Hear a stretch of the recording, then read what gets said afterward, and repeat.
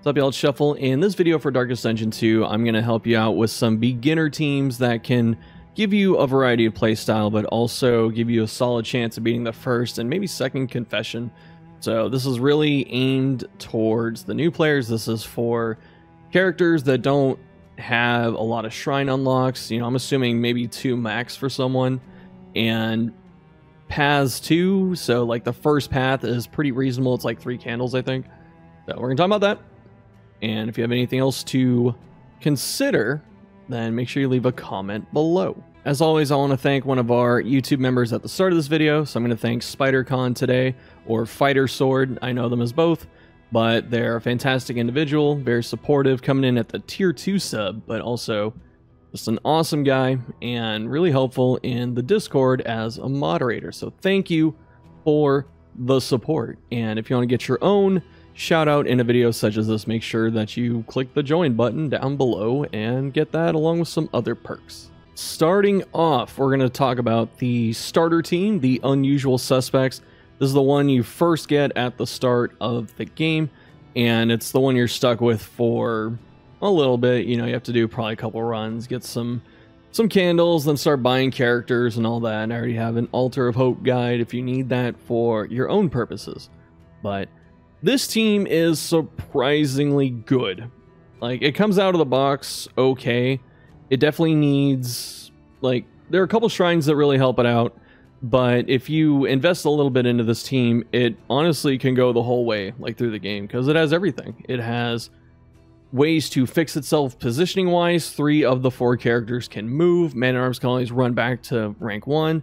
It's got reach between the 2 rogues in the middle. It's got a lot of support stuff with Plague Doctor, and it has a stress heal with Man-at-Arms. Between all that awesome reach damage and the sustainability and Man-at-Arms himself, it's a really solid team. So it's still okay to want to try new characters and unlock them and all that. That's the fun, right? But if you're stuck with this team, or if you want to really maximize this, it honestly won't let you down. So it's okay to invest a lot into it. Those are the good things. The bad things for this team are, as I said before, for Plague Doctor, she really wants those first, like, 2 shrines, maybe 3, so your first run is probably all going to her if you really want to be optimized. And that's because her second and third shrine give her Plague Grenade, which is insanely busted. Even though it doesn't seem like it, it's such an unassuming little skill, but it's really strong. And then you get Indiscriminate Science, which is another heal that she has access to. But what's really nice about this is it gets rid of negative tokens. So really good to keep everyone in a safe state. And you give her a little more reach damage, which ultimately helps the team out as a whole. The other thing that kind of sucks about this team is that it really helps if Grave Robber has her first path. So she gets Deadeye as her first shrine or path unlock. I keep saying shrine, but this is pretty much Grave Robber plus, because she doesn't really, she loses like 1 or 2 damage off the melee skills, which she only has 2 melee skills in this game anyway. It's Pick, which is still okay for getting through block, and then Lunge, which you're not going to use with Deadeye. So it makes her range stuff stronger. So Thrown Dagger hits harder, Poison Dart hits harder. You get to Glint, it hits harder. If you get to Pirouette all the way down here, it does a lot more damage. So it's good. And then all you get in return is a movement resist penalty, but this character's not usually out of position anyway. She always has something to do. So with that in mind, the last thing is that the team kinda can, maybe possibly a little bit, struggle if you go to the Fetter. You don't have to worry about this in Denial, but once you get to the second confession, the Fetter is a selectable region. It's very blight resistance, and these characters without unlocks don't have ways to control corpses, so that can also be bad. It still has ways to deal with it, like Indiscriminate Science is really good there. So is Ounce of Prevention, which she starts with. Don't sleep on this at all. And Man-at-Arms is always just a good character. So it does a lot of good things.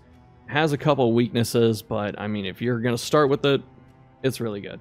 There is one change worth noting, though. If you want to swap in Occultist instead of Grave Robber. So if you want to spend your immediate candles that you get from like the tutorial and get Occultist, actually not a bad pick in here. So what ends up happening is Grave Robber is pretty self-reliant. She has self-heals and dodge and all that. But Occultist is another healer. He can heal other people than himself. And if you use something like Ounce Prevention, the bleed off of Weird really just doesn't matter. And that's really nice. And what makes Occultist good is he kind of fills in a lot of the gaps that the team had. So you have combo generation and debuffs with Weakening Curse. You get Vulnhex first, I believe. And he's got Demon's Pull, very underrated move. And then Artillery, good for the reach damage. It's more consistent reach damage than Grave Robber pinging something every turn for 3 to 6. He hits 2 things for 3 to 6. And the other nice part about this is Ritualist is his first path unlock. And I would argue this is his best path in terms of, you know, just being an all-around support unit with like some damage capabilities. If you want all the damage, it's Warlock, but really Ritualist is super good, especially with the changes. So you want to put a couple candles, like literally I think 8 into this guy. You don't even have to do any shrines for him. Like this base kit is very strong and it's also really good. So not a bad place to start if you want to change up the starter team a little bit, but you're not sure where to go. The third team I'm going to talk about is something that's kind of a spin-off of the original team, and this has Jester and Hellion. Admittedly, Hellion is not the strongest as a starter. You know, she has 2 attacks that are pretty good, and then you have Yop, which is okay, and then you have If It Bleeds, which is okay, and then you have Toe to Toe, which is solid. But this is a character that desperately wants to hit the shrines. However, there are some upsides. Ravager is her first path. This is the one that gives her a ton of damage and a little bit of survivability in terms of HP. It's really awesome. And between her having Iron Swan, which can hit rank 4, which is surprisingly decent, and her low health passive. So if she is under half, she gets plus 25% damage. If she's under a quarter, she gets another 25. So she goes up to plus 50% damage. So even though she doesn't have, you know, Howling End and Ravager immediately, she can still get some damage up there. It's just you have to feed some heals into her with Plague Doctor eventually. But otherwise, pretty good reach, consistent damage. Combo for bonus damage is solid. You get Highwayman, who still has Take Aim and Pistol Shot, so he's got a bit of reach, consistent damage. This is also a really good team to practice Jester when you first unlock him. His starting skills actually mesh very well with this kind of team because with Hellion up in the front and you're hitting with Iron Swan, she has kind of a blind spot to rank 3. So that one's a bit open, so it's only Highwayman that can hit that, or Plague Doctor if you get her first shrines with Plague Grenade. And Jester consistently can pummel rank 3 with 2 different attacks. Got a really good single target stress heal.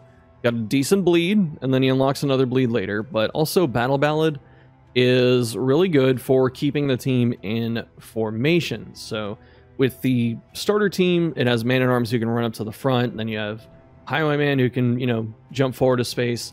And with Jester, he can jump back and forth, and he can push other people up to the front. And what's nice too is you get the strength token. So you have Hellion's low health passive going, or Take Aim with your crit token with Highwayman, then you can just dump a strength token onto someone and they hit way harder. So it has a lot of synergy with itself. And like I said, it's good practice for using someone that's somewhat complicated like Jester. And the other nice part about this is between Wits and Fade, he goes back and forth in these ranks here. I mean, he can go up to the front too. And then Highwayman can use Dual Savants. That's a forward one. Push up here. Or you can, you know, use Battle Ballad. But also, Plague Doctor doesn't get messed up if you're jumping like this between the spots. So the team doesn't fold in on itself if it gets out of position, at least not easily. And like I said, it can kind of keep itself in position as well as put out some consistently decent damage. Like I said, the only real issue is, again, like the other team, that you really want to get Plague Grenade from the second shrine as soon as possible so you kind of solidify the reach deficit. There are a couple more weaknesses to talk about with this team. The first is that Jester has hard shrines. Like, his shrine battles are among the toughest in the game. They might take you a couple tries, and that might set your progress back.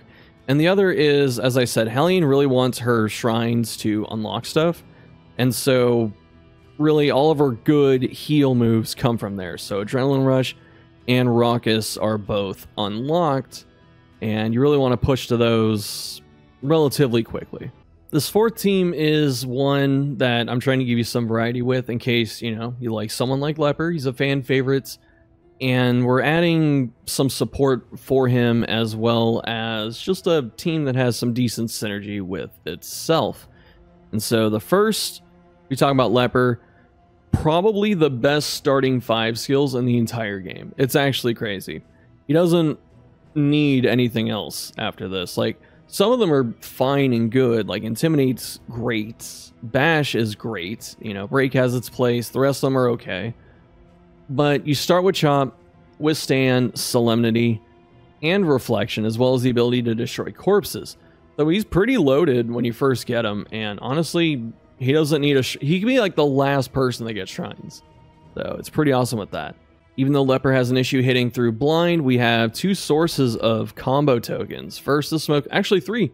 First is Smoke Screen, next is Jester, and then the third one is Weakening Curse with Occultist. And I did swap in a move here. I'm just going to assume, because you can't use Artillery in 2. So I'm going to assume that you might get his first shrine at some point, and that way you get Vulnhex, which is great. Both curses are amazing, and you can do a lot of stuff with that. And so with Jester, same stuff as before. He can keep people in position, throw out combo tokens, blind, stuff like that. And also Stress Heal. And then we have Bonnie, aka Runaway, who, it's funny because we meme on her for having like 3 good skills, and the 3 are Firefly, Smokescreen, and Cauterize. She starts with 2 of them. And so with the new Run and Hide buff, which makes it a lot better, you know, you kind of give up Searing Strike, but she can't use both of these at the same time anyway. And with that in mind, we just shove her into rank 4, where she throws Firefly every turn and Smokescreen as needed. The other nice part too is this team, really low candle investment, really low shrine investment too, so it doesn't take too much to get it rolling. And if you put in some candles to get the first path on each character, you get the ones that are arguably among the strongest. So you get Tempest, which does some really good damage, gives you disease immunity almost because it caps in 95. You get debuff res, fantastic. Ritualist, as I said before, another amazing path. You get that early on. And then you have Jester. I forgot to talk about this before. Virtuoso. This is the Jester Plus variant, and you get that first. And then finally, with Runaway, you get Arsonist, which is also her best pass. So this team can get moving with just a few candles on each person and minimal shrines. So it's good. It's surprisingly good. It struggles with rank 4 damage if you don't use Demon's Pull, but you should be using Demon's Pull constantly to not only get things up to the front to hit them with Leper and combo, get rid of corpses just to mess up the enemy's position even more. But yeah, rank 4 reach is a bit of an issue for consistency's sake, so make sure that you adjust it accordingly if you need to, like putting Runaway into 2. Apparently there's a team name, you know, and then having Occultist who can use Artillery again. This team does have some drawbacks. The first is that they don't deal with getting moved very well because Occultist no longer has a way forward. He used to, he doesn't now. Jester can move himself around, but Runaway can only move backwards until you get Ransack. And Leper, if he goes to 4, he's just in trouble. So this team can get dismantled by a really bad shuffle, as well as it is squishy starting off. Like, you have 3 of the squishiest heroes in the game, and then you have, you know, a taunt tank who's very slow. So it's kind of hard to keep it all together sometimes. The final team I'm going to propose is with, you know, 3 of the 4 starter characters again. That's just really showing how good they are. And we're swapping in Flagellant to make this a Blight team. And what's really nice about this is that Man-Arms has hold the line, so he can always get straight back to the front. And that's really important because Flagellant wants to be in 2. So as long as you can keep shoving him back to 2 as needed, he still gets Slash, and pretty good, honestly. And his first shrine is Acid Rain, so it kind of solves some of the reach issues. Stacks really well with Plague Grenade as well. But if you don't want to go like super back rank oriented with Plague Doctor, her first path is Surgeon. So if you want to just spam Incision, you can. And then the moves get a bit weird, so I kind of don't recommend it early on. Usually Wander is better. And you can put her in 4 too, if you want to do it that way. But yeah. Again, basic Grave Robber, 1 Shrine, 3, 4 Candles, whatever it is, 5 to get the first path. And it's got a lot of Blight synergy, struggles in the Fetter, and, you know, does some cool stuff. It's a fun team to run this, because when you start unlocking stuff, you know, with a team like this, and you get down to Necrosis, then it gets really fun because you just hit the entire enemy team for, you know, a bunch of damage. And I was going to include the 2 new DLC characters, but I also didn't want to for a couple reasons. One, it's a little tricky getting them to be super effective when everyone's bad at the start, and then 2, not everyone's gonna buy the DLC when they get the game, so I don't want to suggest something like that. But otherwise, I mean, Duelist is the hardest one to plug in because she's really complex and requires some understanding. Crusader you can just throw in to any front line, he's fine. So that's it for the star teams. Let me know what you think down below in the comments. Let me know if it helped you. And thanks for watching, and I'll see you next time.